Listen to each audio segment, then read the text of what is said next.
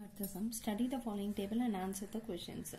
So year கொடுத்திருக்காங்க, number of tigers கொடுத்திருக்காங்க. So 1990 ல இவ்ளோ tigers, 2008 ல இவ்ளோ tigers, 2011 ல இவ்ளோ tigers அப்படின்ற மாதிரி கொடுத்திருக்காங்க.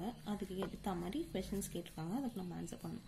How many tigers were there in 2011? 2011 ல எத்தனை tigers இருக்கு? 1706 tigers இருக்கு. அடுத்த question. How many tigers were less in 2008 than in 1990?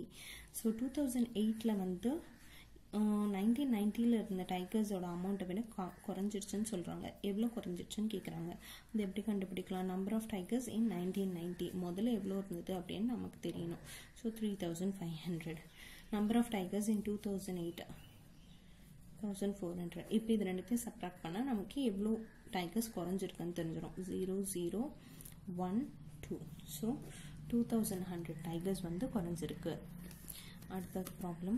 Did the number of tigers increase or decrease between 2011 and 2014? 2011 ல இருந்து 2014 க்கு number of tigers ஓட எண்ணிக்கை வந்து அதிகரிச்சிருக்கா குறைஞ்சிருக்கான்னு கேக்குறாங்க. இன்க்ரீஸ் தான் இருக்கு. ஏன்னா இங்க 1706 தான், இங்க 2226 ஆயிருக்கு. So increase ஆயிருக்கு. Therefore the number of tigers increased between 2011 and 2014. Okay va? If yes, by how much ன்னு கேட்டிருக்காங்க. So எவ்வளவு இன்க்ரீஸ் ஆயிருக்குன்னு கேட்டிருக்காங்க. So எவ்வளவு நம்ம 2014 ல எவ்வளவு இருக்குன்னு பார்க்கணும். 2226. 2011 ல எவ்வளவு இருக்குன்னு பார்க்கணும்.